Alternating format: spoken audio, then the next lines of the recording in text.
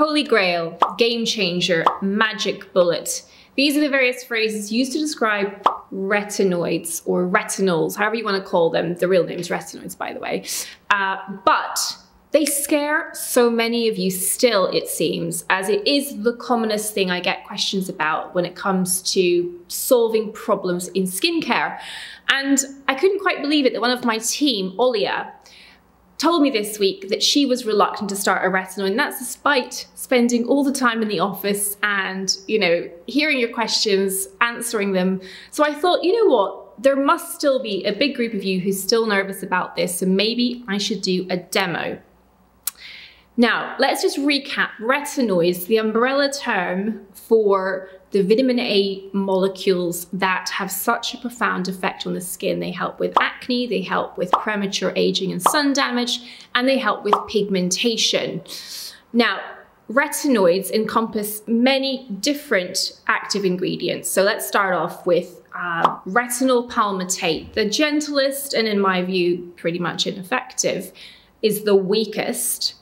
Then we go to retinol, which is probably the most well-known. That's available over the counter. It's a cosmetic. Then we go to retinal or retinaldehyde, which is found in the Medicate products. It's also found in some of the Aven products. Then we have Gran-Active retinoid, which is a newer version of a retinoid, over-the-counter, cosmetic grade, but has intrinsic activity. So it's one of the most interesting, and it's why we put it into Flawless Nightly Serum. Then we come to the prescription grade retinoids. We have adapalene, also known as Differin, retinoic acid or tretinoin, and tazarotene. So wherever you're starting out, and you know, if you have sensitive skin or are nervous, it makes sense to start up here and not down here. There are a number of little tricks and tips I can share with you that will make the process much easier, much less scary. So let's get into it. So first things first, retinoids are always used at night, and that's because most retinoids are broken down by exposure to ultraviolet. So it's always the nighttime. Now, I always start having cleansed my face. My skin is now touch dry, so not wet, which in theory is meant to increase the penetration of products.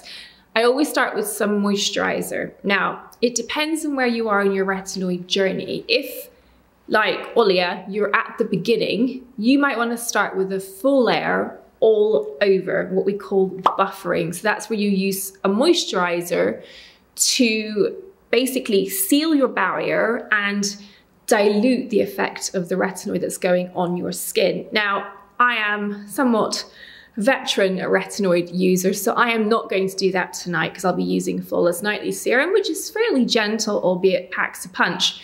So I'm going to use moisturizer in a more strategic way. Now, really, the common no-go zones, especially at the beginning, are around the eyes.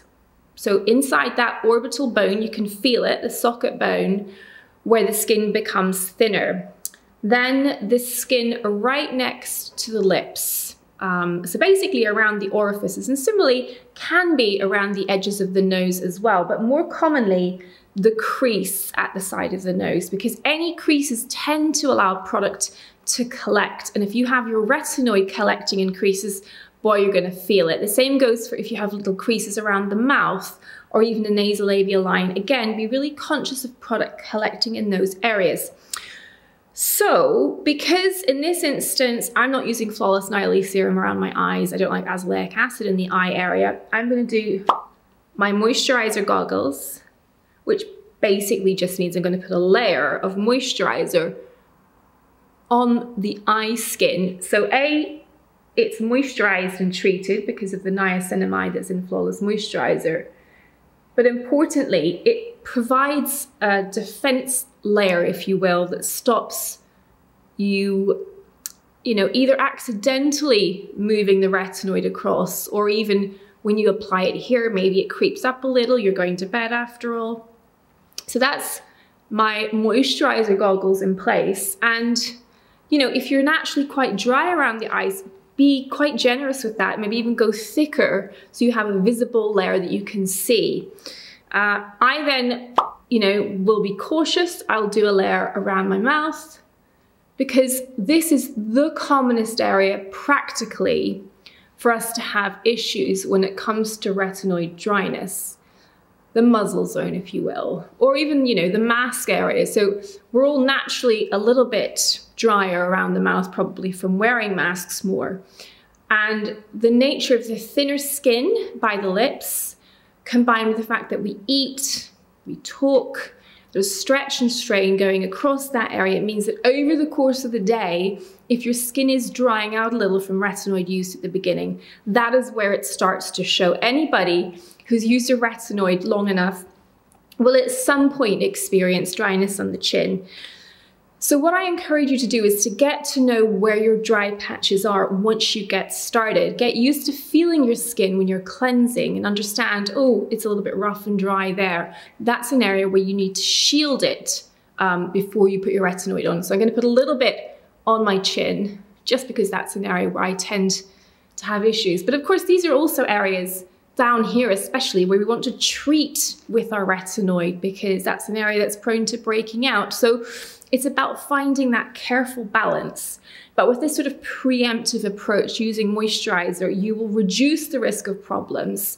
You might not prevent them completely, but in reality, if you use retinoid for long enough, you will at some point experience retinoid dryness. And I promise you, it's not as bad as everyone says, especially if you follow these little tools and tricks to help prevent disaster. Now, if you're prone to getting dry around the sides of the nose, and lots of us are, you can even put a little bit of moisturizer there, just in that crease to prevent the retinoid from collecting. Okay, so I'm just focusing on the face now. I'm gonna move on to my retinoid. So I'm using nightly serum, so gram active retinoid, and I'm gonna use a full pump, which is that kind of dose. Now, in terms of distributing it, retinoids are generally used to treat the whole face. I'm not going to talk about treating the neck with retinoids today, but for the whole face, which is what you should be focusing on at the beginning. I wouldn't advise anybody to use retinoids at their neck when they're just starting out. That's what I call advanced retinoid use, and that comes later.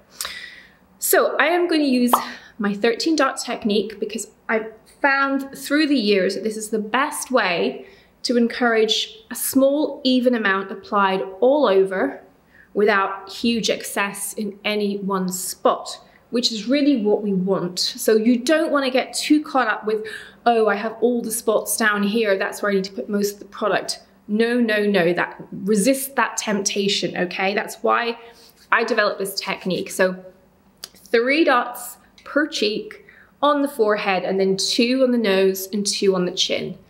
And then I use a firm gliding movement, sweeping it over the skin, but carefully, you know, we're not sort of doing a washing machine action here. We want to be careful and precise, and oftentimes even using just those sort of 3rd and 4th fingers, a good way to be careful and precise about where you're rubbing it. You do want to treat the nose because that's, of course, where we have our pores that we want to keep unclogged. But with using those 2 fingers, you can actually be more precise. So again, a lot of us have fine lines around the mouth, breakouts and things. So you do want to come near the mouth, but you've got that layer of moisturizer on to protect those delicate areas. So it's not going to have as drying an effect as it otherwise would have.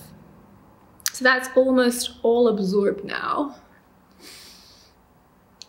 There we go. Fantastic. Now, in terms of dose, I used a full pump of nightly serum. If you're not using a product that's a pump, generally the guidance is to use a pea, or what I would consider half a fingertip length. A fingertip is a line from the crease to the end of your finger, and that's half a fingertip, or a pea. Now, you might look at that and go, there's no way that's doing a whole face. Stop. take it from me and all the other thousands of retinoid users who are out there, that is sufficient, especially at the beginning. If you run out a little bit early, don't worry, just do your best to get it to work over the 13 dots. But I promise you that is sufficient at the beginning until you get your stride with it. It's really tempting, as I said, to go in fast and hard, but remember that it's not really the next morning when this will cause problems. Most of the time, you know, you might start off with a bigger amount, you might put it on, be fine the next day, and you keep going. Retinoids catch up with you at days 3 to 5. And that's the problem. So be patient, listen, do a pee. And in terms of frequency, I usually recommend every other day at the beginning, no matter what strength of retinoid you're starting out with. If you're very sensitive and you're nervous, every 3rd day is fine. And then check in with yourself at 2 weeks. Is it going okay? Is there sort of, you know, any dryness? Is it manageable? Is it mitigated by moisturizing through it? And if it is, then that's when you step up the frequency. So step up the frequency first, then you can try using it every other day. If you were doing every 3rd day, you can try every other day. So slowly, slowly, you're building up to using it daily because vitamins work best when taken daily.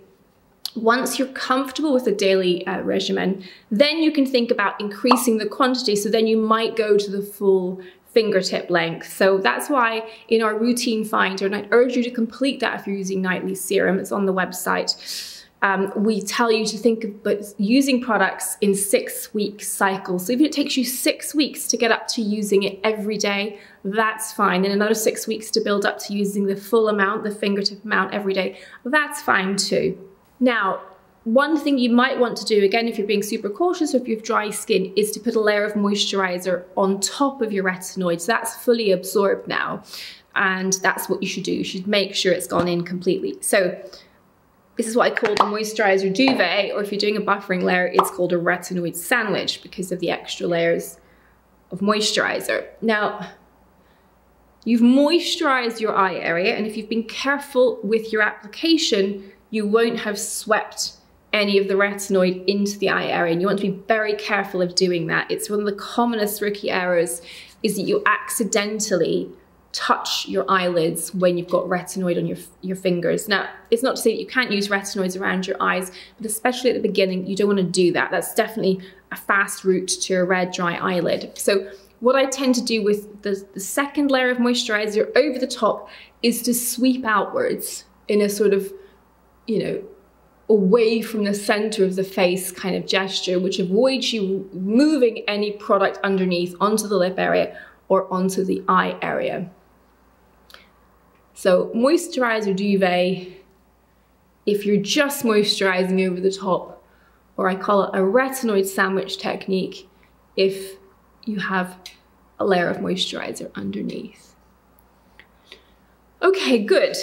Now, in this instance, I'm going to moisturize my neck separately, but do take care because, again, I've seen it happen loads of times where someone has been quite free with applying their retinoid in their face, gone straight to bed, and then probably slept, you know, with some sort of scooched up position that has ended up transferring retinoid from face to neck, and then they wake up with a red sore neck. So again, it can be a good idea to put moisturizer on even before you do your retinoid in your face, just again, like we did with the eyes, just to kind of protect it, the moisturizer polo neck, if you will. Okay, so that's me ready for bed. I think I've really covered all the key steps, the important parts. So planning, protecting these key areas, the nose, the eyes, the lips, and the neck, any fine lines where product would tend to collect. The importance of the distribution of the product so that you get what we call field change. You want that all over transformative effect from using the retinoid to benefit all your skin, not just trouble zones where you've got pigmentation or acne. And we want to be patient. I cannot emphasize this enough. I'm going to say it again. Go slow. It's the safest and easiest route to happy retinoid use.